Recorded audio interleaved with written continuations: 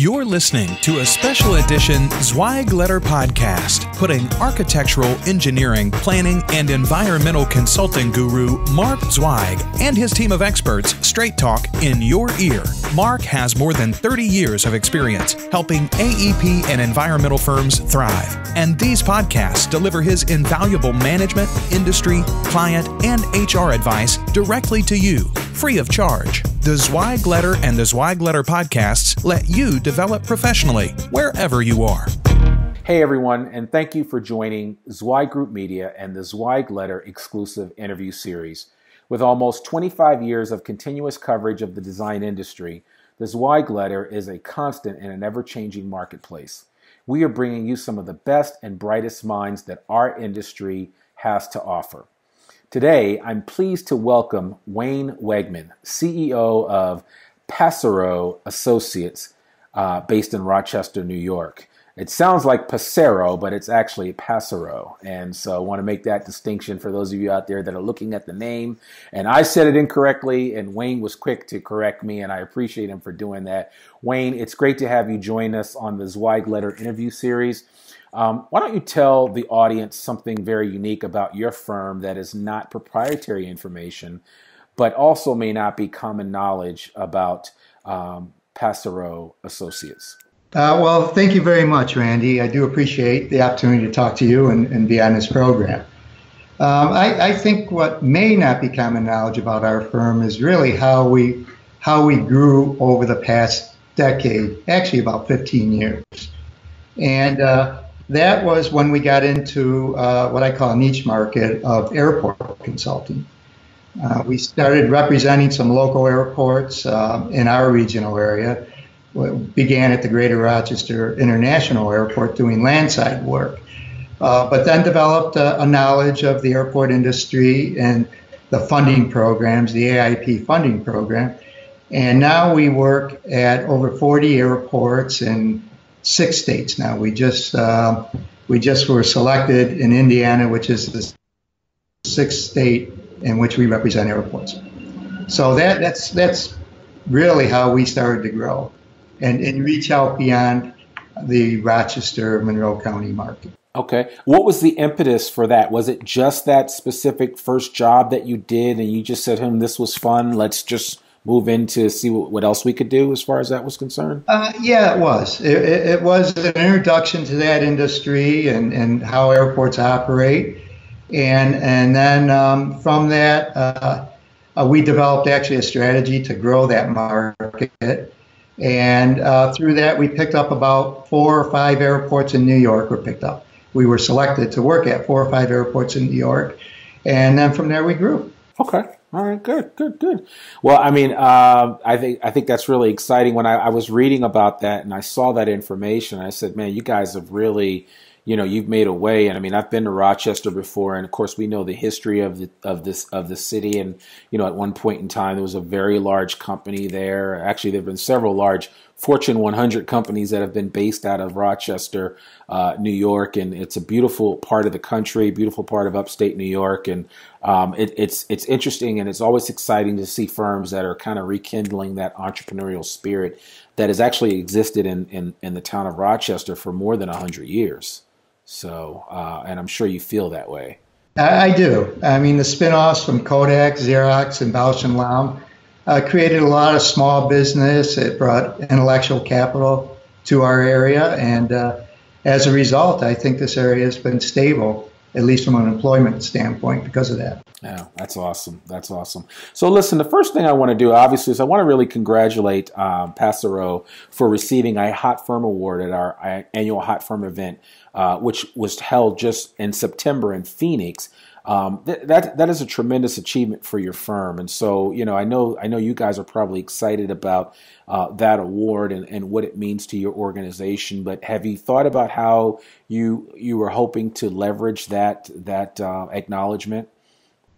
Yes, we do bookmark our collateral now with being a hot firm, and what we feel is probably more important is being a best firm to work for. We were in 2014 recognized by you as number 16th, and then last year, number 15th. And that we really coveted that award, and we really communicate that, because that's what it's about in terms of what I believe. Yeah. So, I mean, you guys are about 85 people right now. That's correct. And you've got offices up in Rochester. You've got, I know you have Florida. Where are your other locations? Yes, we have 2 offices in Florida. We have an office in Rochester and one in Albany, New York, and we also have an office in Dayton, Ohio. Okay, all right. So, I mean, with the, utilizing that leverage of the best firm to work for, and obviously for those that aren't aware, our best firm to work for program, we basically send out a survey to the employees. So you as the firm, as the leader, you don't necessarily get to, cajole or, encourage someone to respond one way or the other. It's a total blind survey that we do with the employees of a firm to really get the skinny on how a company operates and what they're doing successfully, what's working, what's not working. We ask people to be as transparent as possible. And then we grade companies based on that information that we received. And so based on that grade, obviously your firm won a Best Firm to Work For award in your organizational category, which I think is tremendous because, again, we have a lot of people that respond to that Best Firm to Work For award, but not everybody gets it. And so it speaks volumes to your organization and a testament to you as a leader that you have people that feel so strongly about the culture and about the organization. And so, with that said, talk to me a little bit about how important culture is within a firm like yours, where you started in Rochester, but now you've expanded out, and so you've got these locations in Ohio and Florida and elsewhere, and so it's where once you could literally walk around and touch everybody in the firm. That's not as simple anymore. And so what have you done to preserve that culture there in your organization? Well, our size of 85 people with 5 offices, it is possible to touch all of them, all our employee base. But I'll give you an example. We have, in the end of January, we'll have our annual State of the Firm address. And we hold it here in Rochester because that's the majority population of our employees. But we fly in the rest of our office employees from Florida, from Ohio, with their spouses, and make a 2-day event out of it. And we feel that's well worth the investment because it really helps the employees get connected, and more than just a work environment, but in a social environment. And we get to rejoice on things like Zweig Group's best firms to work for, so it's all good, but we think it's more. Our focus is more on employee engagement than perhaps employee satisfaction.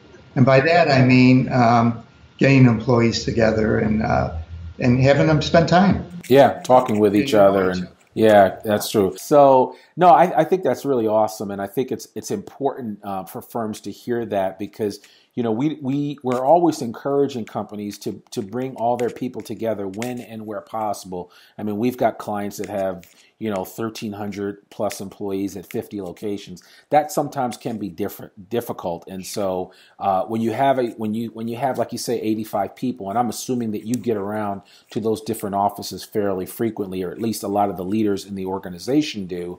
But I think it's just important for people to kind of hear that there's something to be said for bringing people together at least once a year, and maybe when possible, even more. I know right here at Zweig, back in the day, we were able to bring people together. Apologize, my phone's going off. We were able to bring people together twice a year. We would bring them together at the end of the year as an acknowledgement of how we had done for the year, and just kind of a pep talk for the new year and what all the lines of business and what their plans were. And then we also did a summer get together, which was even more fun. We'd have like water fights, and we'd just pull out all the stops, and that to me, like you said, is a type of engagement that we don't see enough of in the design industry. And I think it's important to preserve and maintain and grow that culture, is to have that type of engagement with your employees. So it's also, I think, important to understand what employees want and try to provide that in the work environment. For example, we have several employees that don't work your typical 40 hours a week, 8 to 5. Especially young mothers who come in and sometimes work 35 hours. I know someone who works 30 hours. Some of our people take Friday off, and we try to accommodate that. That's I guess it's probably cliche to say this, but our only asset are our employees, and we try to really focus on them and satisfy their needs. And I think it's important. I mean, you stated it correctly, and it sounds like, without me even asking, you guys have decided that you want to give your people the flexibility, that you trust your employees to get the job done, right? And then at the end of the day, that you're giving them the flexibility to do what they need to do, because we all understand the I would call some way the blurring of work and home, right? Because we've got these devices right here, and I'm holding up my cell phone, and I can respond to a client 24/7. I'm always accessible, and it's that idea that if you are always on, one of the things that you would hope for from an employee perspective is that your employer would give you that flexibility to not be micromanaging everything that you do, because you are getting your jobs done and you're taking care of what needs to be taken care of, and you don't have to worry about all the other factors that are involved with the process. So. Mm-hmm. Yeah. Another example, Randy, is in our Dayton, Ohio office, we have 3 individuals that live in the Cincinnati area. So we opened a remote office in Cincinnati, which really isn't their home base, but it allows them during times of inclement weather or for other reasons to have a base to work out of, so they don't have to take the hour commute to get to Dayton every day. Yeah, I was about to say, because Dayton and Cincy, they're not terribly far apart, but it's an hour. Yeah, it's an hour drive, each way. So yeah, I guess if you live in the metropolitan New York area, that's nothing. Yeah, exactly. But here in Rochester, where you're 20 minutes from anything, that's a long haul. It is a long haul. So, well, that's good. I mean, in that vein, do you think that has attributed to your it's a direct attribution, that your flexibility with the work environment, to the factor that you've been able to grow your organization by 40% organically, which is something that I read somewhere, and it basically, I think it was in a Zweig Letter article, but I think that's astounding. I mean, and my background is in recruiting and executive search work, and I got to tell you, that's pretty impressive. That really is. Yeah, we are proud of it. And yes, it does, I believe, have a lot to do with the culture that we have here. Because you need good talent. You need the professionals to be able to grow, to serve the clients. I won't underestimate how much of a factor the economy is, obviously, in growth. But we've done it, and we've done it by reputation and by providing good product and serving our clients right. So, we've been very blessed to have that type of growth rate. That's awesome. So tell me this then, do you offer a referral bonus for employees that refer other employees? We do. All right. Is that explored quite vigorously with some of your people? Or? Yeah, it is. It's best to know who you might be, or at least have a firsthand reference to whomever you might consider employing. And we feel it's a win-win for the employee and for us. Okay. All right. Well, that's good. So, yeah. I mean, it certainly does help, and like I said, I mean, nowadays, firms need to go above and beyond to do whatever they can do to engage the employee wherever they are and really encourage them to grow within their profession. And so with that said, and I do want to come back to this whole idea of the unique things that you guys are doing to kind of help your firm grow. But talk to me a little bit about this whole idea of just continuously learning, because when I read that statement about you and why you consider yourself a continuous learner, that, there's nothing, like they say, you can teach an old dog new tricks. And I'm not calling you an old dog. I'm just saying, I am an old dog. I'm just saying that, if you're not learning, I almost feel like there's a part of you that may be dying inside. And I'm constantly looking forward to learning as much as I can, and I'm not allowing age to define, where I stop learning. So, talk about that a little bit. Well, it's probably has to do with the progression of my career. I started with Passera Associates in '77, and then became a partner in '86. And then in the late '80s, we got into the early '90s, we got into the airport business. So I engaged in that.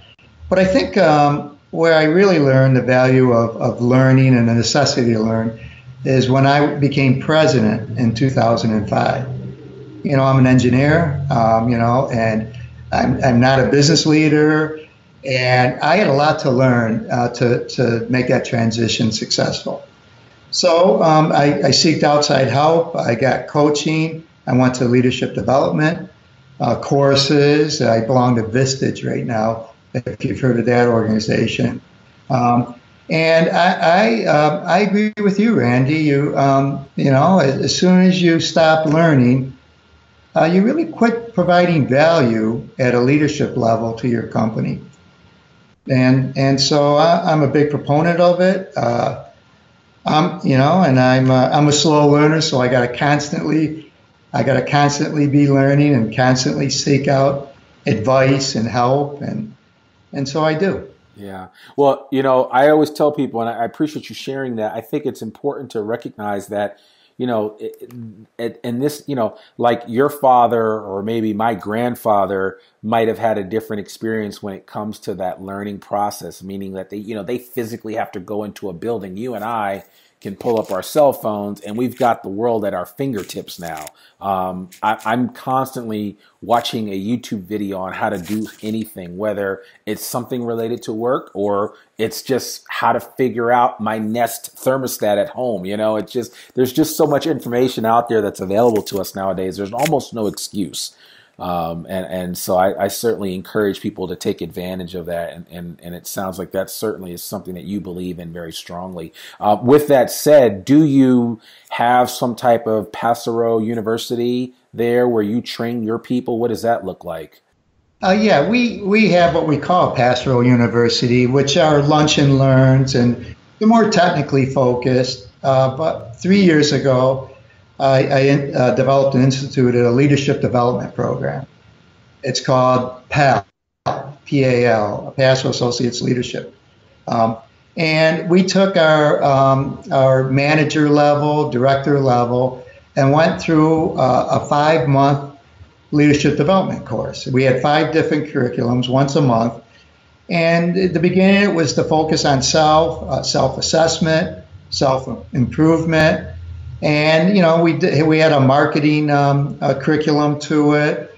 And so it turned out to be more successful than I envisioned it would be. And the participants really appreciate it. So then we've gone down to the next level of leadership, our management level, our project managers, and taken them through a similar course, maybe not exactly the same. But every year we want to take a group of people and take them through a leadership development course. It also includes firm operations, firm finances, things like that. So, we found it to be very helpful, and it is part of employee engagement. I think employees that get selected appreciate that, become more engaged in the company, and learn as an outcome. Okay, well, that's cool. So there was another thing that you shared as I was reading this article about you, and I thought it's not so much an alarming statement as much as it is something to really get you thinking about the state of the design industry as it pertains to labor and talent. But you said that we need to prepare for a labor shortage in the next 10 to 15 years, and I've been kind of screaming that to the mountaintops for a while now, but I'm just curious from your perspective, what do you think is going to happen, and what is and I should reference the fact that statement was made, and then you talked about the importance of connecting with this next generation of talent that's coming out of school, the quote unquote millennials that we talk about ad nauseum. But I think it's important that firms need to understand how to deal with that. So what is your general thought on that? Well, I've learned that within 3 to 5 years, millennials will be the majority population in the workforce, and they quite frankly tick a little different than I do, and I think it's important to understand what engages a millennial, and given the demographics of our nation in terms of the baby boomers are retiring. The population rate is below 2.1 children per family, that there are going to be less people in the workforce. And it's estimated that in 10 years, there'll be a shortage of labor talent. In 15 years, there could be a shortage of actual labor bodies. So I think right now, recruiting good talent is critical to our firms. I believe if we wait, we'll be on the short end of being able to grow and recruit talent. Yeah, I think that's important. You're absolutely right. I'm curious, are you doing anything even at the high school or junior high school level in your local area when it comes to like STEM programs and things of that nature? We do. We do mentoring programs. We have a very active internship program, but I think a lot of firms do that, and that's very healthy. But we are very engaged in our community when it comes to helping out non-for-profits in our community. So, the city of Rochester has a real problem with poverty. And the graduation rate in the city school district, not the greater Rochester area, but the city school district is around 40%. So we go out seeking students in the city school just to get them an idea of what a professional atmosphere looks like. And hopefully get them, interested to some degree on, hey, maybe I want to be an architect or an engineer, It's a small step, but we try to do that to give back to the community. And I firmly believe that corporate culture is a strategic asset in terms of recruiting people. So we try to focus on that. Okay. Well, that's awesome. So tell us about let's see. The other thing I wanted to mention, and I know you talked about it in that article, that interview, is you talked about the foundation for your organization. Would you mind just kind of sharing with us the 4 cornerstones, if you will, of Passera? Yeah, we about 10 years ago, we the partners, along with some consulting help, actually developed what we call the strategic framework to our company. And we identified what's important to us. We identified, of course, we developed a vision statement and a mission statement. But then we looked at, we developed our 5 core values in which we practice and try to live by. But then we said, let's look at our critical success factors. What helps us become successful? What's critical? And we identified 4 cornerstones. It's our best people, work environment cornerstone. It's what we call exceptional client service. It's outstanding results. And then it's growth and profitability. Our focus, quite frankly, are on best people and exceptional, on 3 of the cornerstones, I should say. And the client service, focusing on our people, and then also our outstanding results. Growth and profitability, I firmly believe, is an outcome of focusing on those three. And we developed the core competencies of what we want from our people based on those cornerstones. And I believe, I got to be honest with you, it took me a little while to really wrap my arms around this and the importance of it. But I firmly believe that this has really helped us grow and be successful. Okay, that's exciting. Well, I mean, I certainly, it sounds like you guys have really have it together, and it looks like the future is going to be bright for your organization. Is there anything that you guys have planned in the next couple of years? Any potential offices that you might open, or any other big plans that you guys are working on? We don't open office. We haven't, I should say, strategically say we want to open an office here because the market looks good. Right. We take an opportunity in the market, develop a client, and then I'll open an office from that. I believe that over the next 3 years, that we'll probably open an office in Georgia because we're starting to develop airport clients in Georgia, and I think that will be the impetus for us to open an office there. Okay. Now, what's the largest size airport that you guys have worked on? Just out of curiosity. Well, Greater Rochester International Airport, Albany International Airport, Dayton International Airport. But you bring up a good point. Our focus and the majority of our client base are smaller general aviation airports. They are all of them are part of a regional system of airports that are funded by the FAA through the Airport Improvement Program. So those grant fundings provide 75 to 95% of all costs of improvement. So it's a nice market to be in. They're long-term clients. Every year we get projects, but we focus more on the smaller airports and let the big boys, AECOM and so on, go after the LAXs and the Port Authority of New York. Well, it's like I always say. I mean, there's a niche for everybody, and once you find yours, you need to figure out a way to thrive within that niche, and you can do really well, as you guys have shown. So I think that's awesome. So, well, listen. I know we've talked a lot about your organization, but we want to learn a little bit about Wayne and who Wayne Wegman is, and got a couple of simple questions that we'll end our interview with, and hopefully we'll have some fun in the process. Okay. What was the last book that you read?